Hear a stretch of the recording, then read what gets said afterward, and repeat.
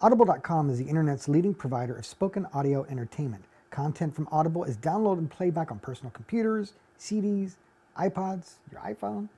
Listen whenever and wherever you want. Audible has over 100,000 titles to choose from, every genre. So fiction, nonfiction, health, fitness, whatever you're into, they've definitely got the book.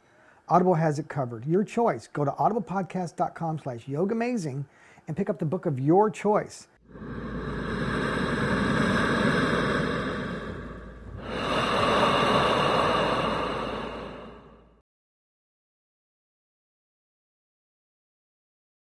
Welcome everyone to this edition of the YOGAmazing video podcast. I am Chaz, I'm your host, and welcome back.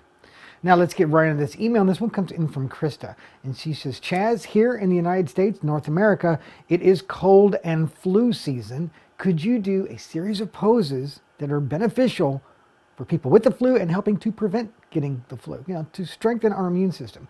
Well, absolutely, Krista. I think that's, as always, you all give me these great ideas, and it's a perfect time for us to be practicing yoga that will help strengthen us not only physically and mentally, but our immune system as well. So that's what we're working on today, a series of poses that will pull us out of this flu funk, because there's so much of it going on that this is the way to do it through yoga. It's not going to be a crazy intense class because you could be tired or exhausted. So it's just going to be a nice hatha yoga class that we can all benefit from. So like Krista, if you have an idea, please send it to me, chaz@yogamazing.com. Of course, you can always find me in Facebook, YouTube, and in Twitter. So as always, to breathe, relax, and have fun in this edition of the YOGAmazing video podcast. Now let's bring it into child's pose. Of course, I always start my classes with this pose a lot, but this is a great pose to do for the cold and flu season as well. It's very relaxing and it puts you in a very calm state of mind. So let's work on that right now. Just bring it down, drop your forehead to the floor, opening up your knees, dropping your stomach through, and just relaxing here. Taking the first few moments of class to become completely present in the moment. Remember, big inhales, big exhales, slow rhythmic breathing becomes your metronome, your timekeeper for the class.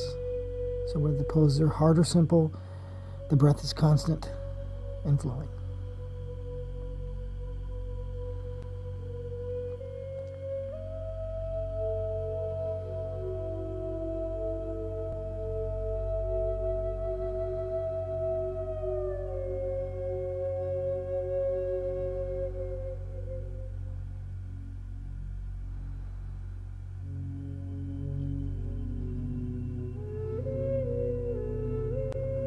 And then from here, slowly bring yourself up.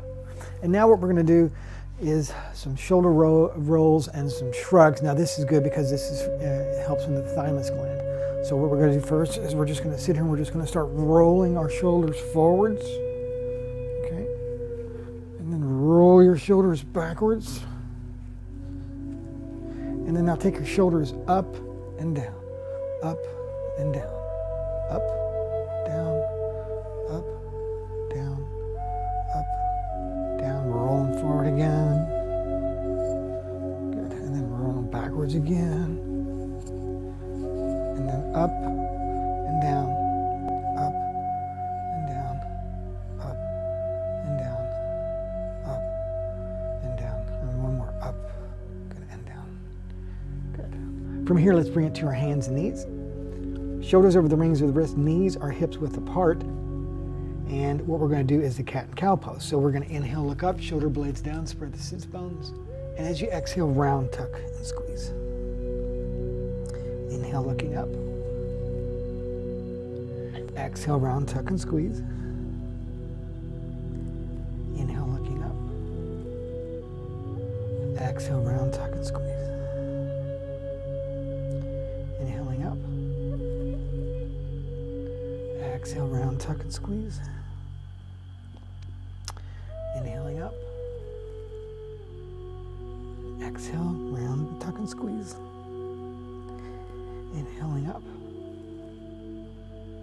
Exhaling. Two more. Inhale, looking up. And exhale, round, tuck, and squeeze. Good.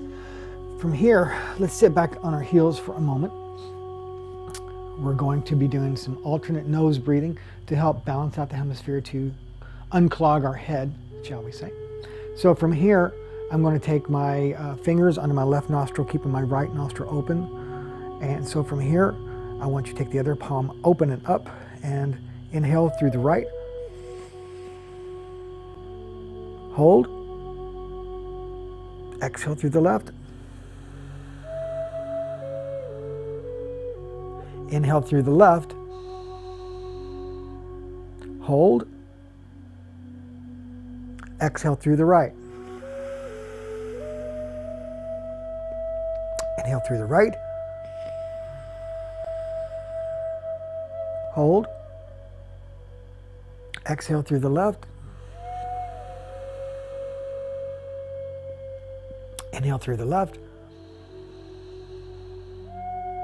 Hold. Exhale through the right. Inhale through the right. Hold.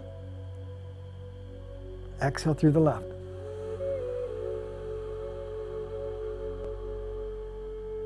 Inhale through the left. Hold. Exhale through the right. Inhale through the right. Hold. Exhale through the left. Inhale through the left. Hold. Exhale through the right.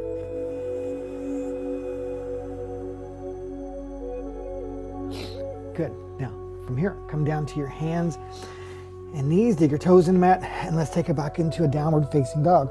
So from here, flatten your palms, spread your fingers, bend your knees, push your back. Remember, going for an upside down V, not this. We don't want to soft in. So bend your knees, push it back, tailbone up, heels down. Let your body open up. Heels down as best as you can. No big deal if they don't hit the floor, just all in time. Remember, roll the shoulder blades apart. Spread your fingers. If your wrist hurt, put more emphasis into your index finger and your thumb, but also distribute your weight evenly through your hands. Keep your neck long, keep your breath deep. You should be looking slightly back towards the feet. So don't tuck your chin. Keep your neck neutral with the spine. And then you're going to drop to your knees. From here, you're going to bring it to a camel. And we're going to go back to a down dog and we'll do a camel again here in a moment. So from here, inhale, lift into the heart. And as you exhale, tuck your tailbone, roll your shoulders, drop your head, take it back to a camel.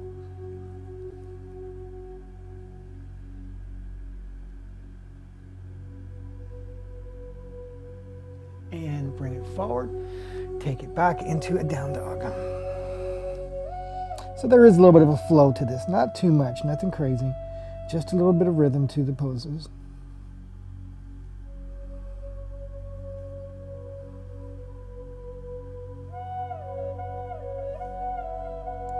And release.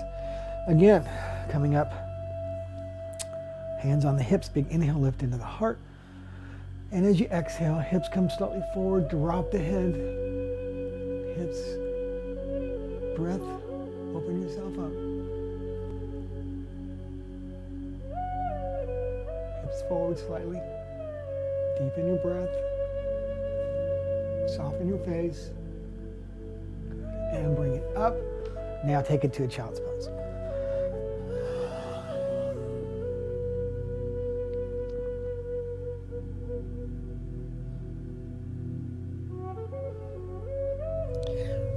From here, let's bring it up. And just going to crisscross your legs. Simple pose here. We're going to just do a simple twist.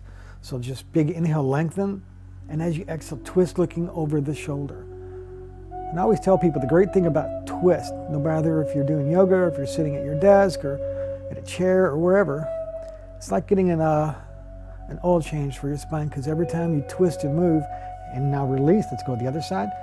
And then when you release, it's like all this fresh oxygenated blood comes in, and it just kind of like, it's like an oil change for your spine. It just helps it stay alive, keep it flexible.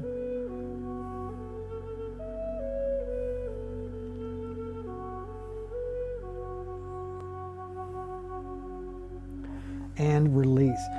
From here, we're going to open it up with the legs. We're going to do a seated wide spread. Now, and again, I always tell people that if you can't do this, I don't want you to round out, and if you have to, then take your hands behind you so your spine's nice and long and strong. Activate your legs, rooting them down into the floor. Toes are pointing up. So you can stay here if this is where you are in proper alignment. Now, if you have the capabilities, but remember, to go forward, you have to basically roll up and over. I don't want you to round the spine, so you have to lengthen out. So stay here if you have to. If you're a little bit more advanced, you can bring it down. Keeping the legs active, keeping your breath deep. And if you can spread it all the way out onto the floor and lay it out, go for it. If not, like me, like I've always said, I've got real tight hamstrings. So I'm just gonna listen to my body, do what I need to do, and get the benefit. That's what it's about.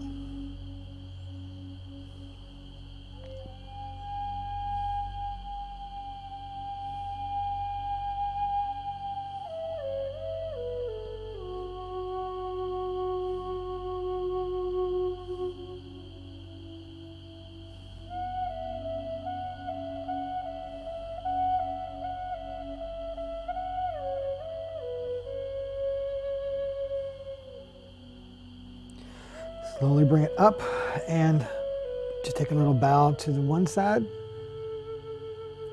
And let's bring it up and take a little bow to the other side. Good.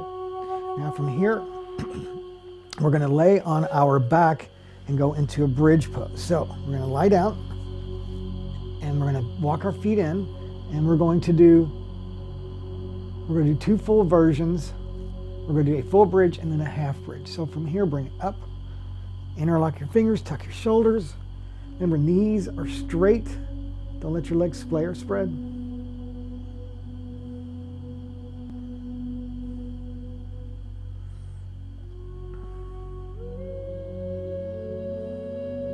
Keep your neck long. And release, bring it down vertebrae by vertebrae. Arms to your side, palms down for half bridge. Inhale. And as you exhale, bring it up. Same thing, but arms to your side. So it's a half bridge. It's not as full.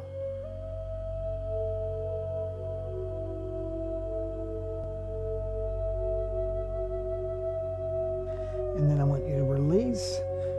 And I want you to walk your feet together. Drop your, and drop your legs open. Climb butterfly. Knees together, squeeze it in, big hug. And from here, arms to a T, and roll to the right, look to the left.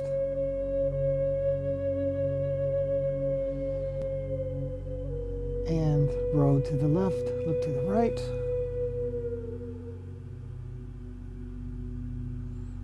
And back to the center, squeeze it in, big hug. Good. Now from here, I'm going to give you an option, but I'm going to go ahead and do this one myself. You can go to a regular not child's pose, but a resting pose if you like. Or what I'm going to do here, I'm going to move these out of the way, and I'm going to do legs up the wall, because that is a very good pose to do. It's very restorative. So if you want something that's going to be very beneficial for you, by all means, try this one. Or if you're already on the floor and you want to chill out that way, you can do it that way. I'm just going to go ahead and shift over to here. I'm going to take my legs up the wall and take my bottom all the way to the edge. So from here, take your arms to your side, palms up. And just take these next few moments and just allow your whole body to surrender, to relax, and take advantage of what this class has given you, especially if you have the flu. Just utilize this time as a healing process. Just rest and surrender. Allow the body to heal.